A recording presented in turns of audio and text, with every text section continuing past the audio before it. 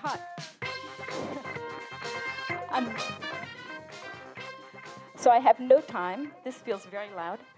I have no time. We're going to go really fast with some great concepts. And so let's just go. I think there's a new paradigm happening. Is this mic okay? Is it sounding? Okay.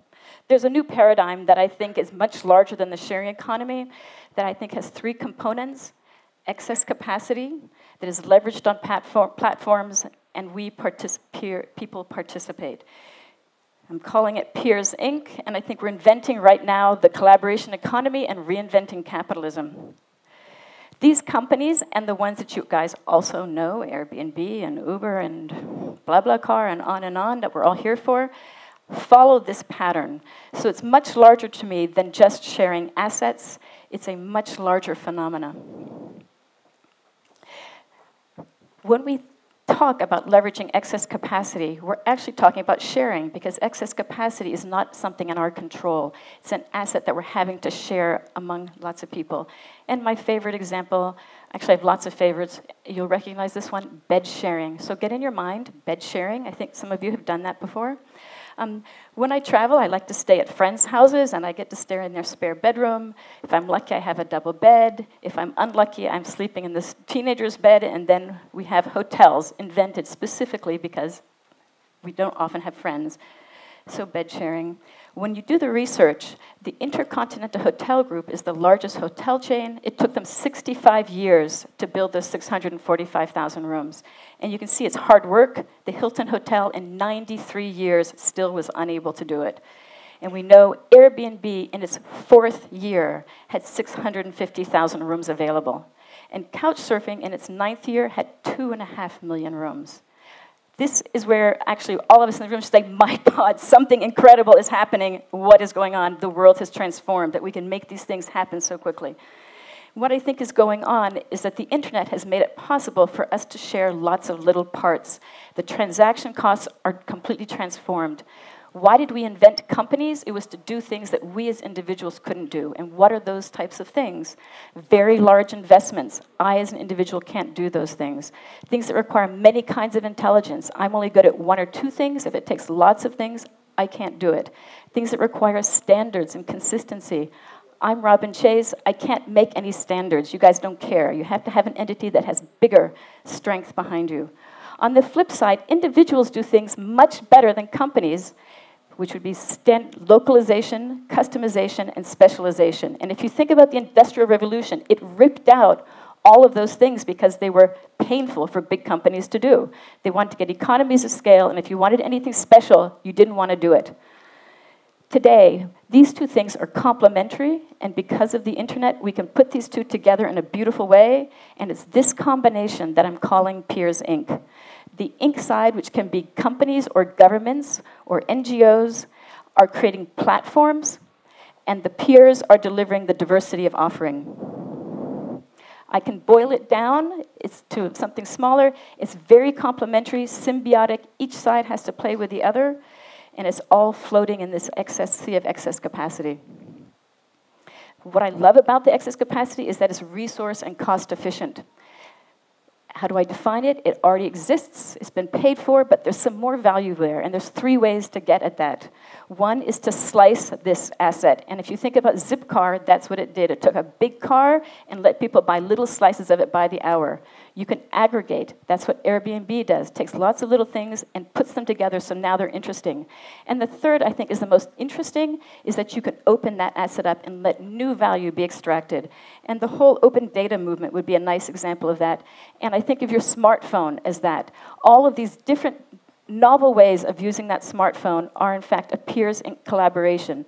The Inc. being the smartphone, iOS or Android, and the peers being millions of people around the world who have been coming up with great ways to use that asset and not have to pay for the full price of a smartphone. These apps just are, you wouldn't buy the phone for some of these apps. If we look at the incorporated side, the platform for participation, what is remarkable about it is that it provides the ability to organize, simplify, and empower. We as individuals are now given the power of the corporation or the power of the government. And all the economies of scale are things that the Inc., the platform side, can give you. something that struck me and strikes me when we talk about the sharing economy is there is this idea that the person who builds that platforms are being now privatized, and we're taking things that used to be in the public sector or were gift economy and we're privatizing them. And I feel, and I'm going to be very controversial here, I feel that that's rather naive if we're talking about things that are of scale. What does it cost to build a platform? For hundreds of euros, you have your great idea. For hundreds of thousands of euros, those of you who are doing startups, you know it takes hundreds of thousands. In €1 million, you're beginning to figure out, yeah, this thing actually works. If we think of BlaBlaCar, they've spent tens of millions. Airbnb has spent hundreds of millions. These platforms are not trivial and easy to make. It's really hard. Most of them fail. It takes a huge amount of effort. But what is striking, which I think we all need to take very strong handle of, is that platforms are like mini governments. They establish the rules of engagement by which all the peers play. So it is critical, who are the financiers? How are we going to do this? And so the financier of the platform is the one who gets to make those rules. And this is something that we all know, but remember, it costs hundreds of millions of dollars. This is a terrifying prospect. So yes, we can have governments pay for it. And my government is completely owned by the private sector, big corporations. That's not helping me. The private sector can pay for it. And if we think of them, again, so the financiers, what is their rule? To maximize value. And in fact, it's to maximize shareholder value, not stakeholder value. So again, it's cutting out the peers. It's a very nerve-wracking thing. We talk about the people pay for it. Yay, people pay for it. But crowdfunding has got serious problems. We're just in the very beginning of it. I think of crowdfunding as like a baby. And it's time for us to improve it. And my example here, let me just go, is so Oculus Rift. They did a Kickstarter campaign for $2 million. Let's see if this clicks through. My clicker's not working anymore. Oh, well, so let me tell you about the Oculus Rift story. So they did Kickstarter for $2 million.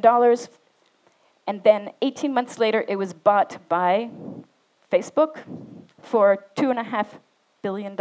I'm sorry, I don't have these numbers. They were up there.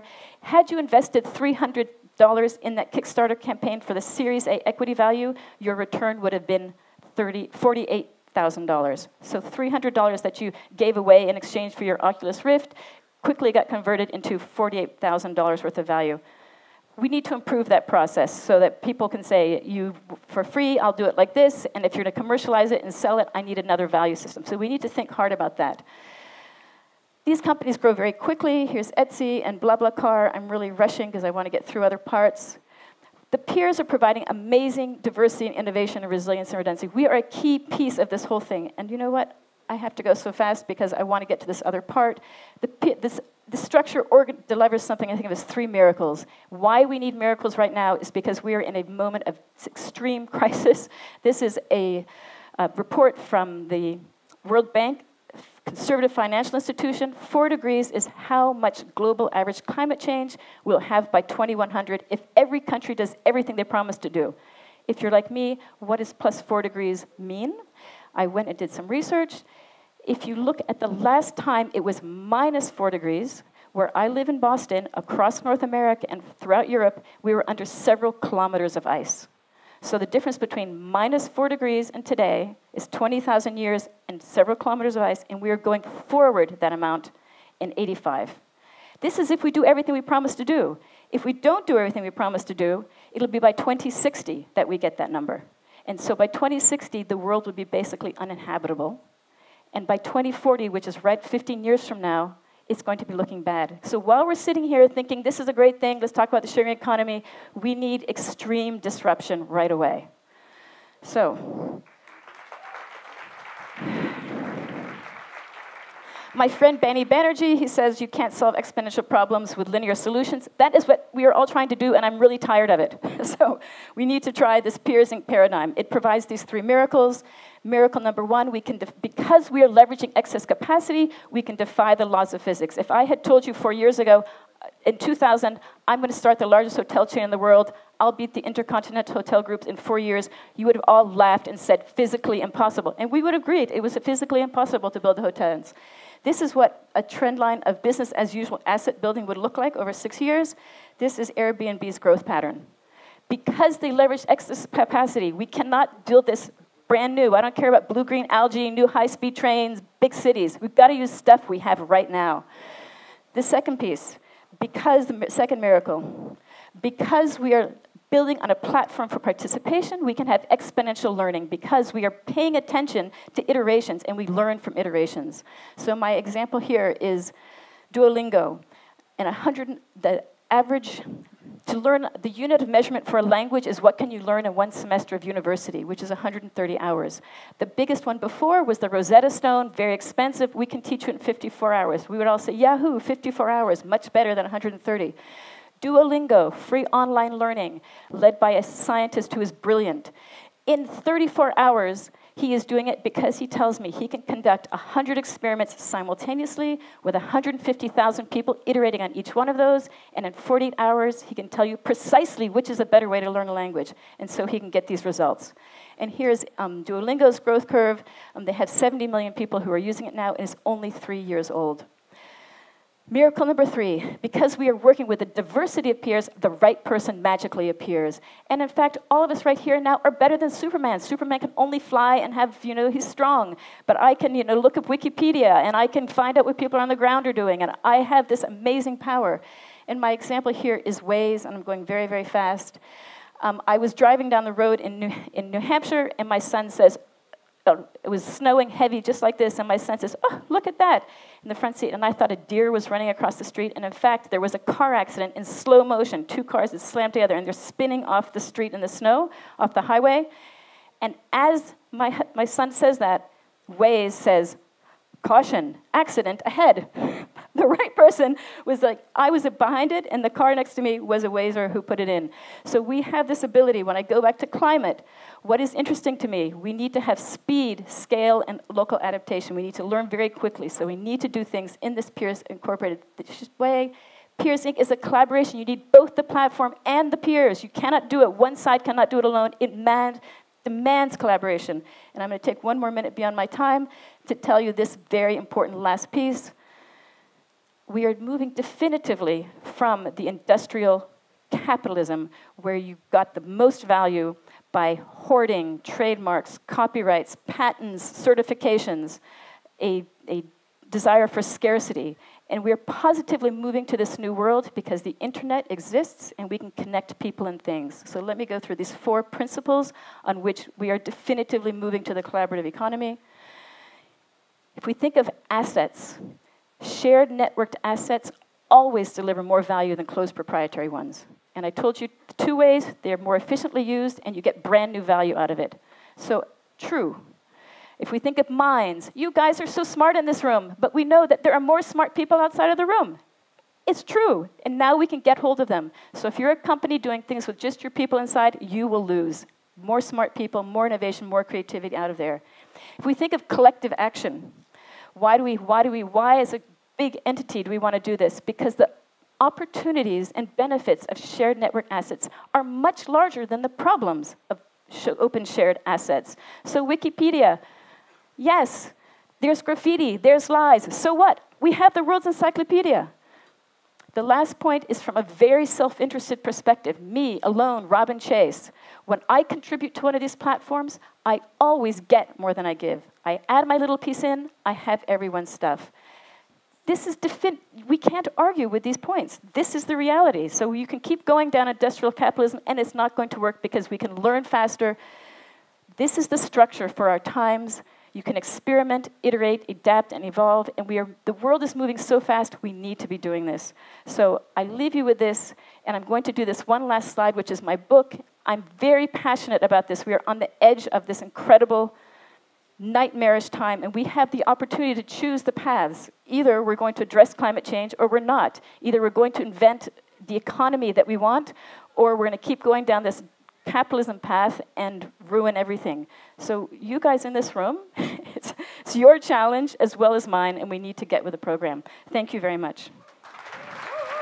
Thank you, Robin.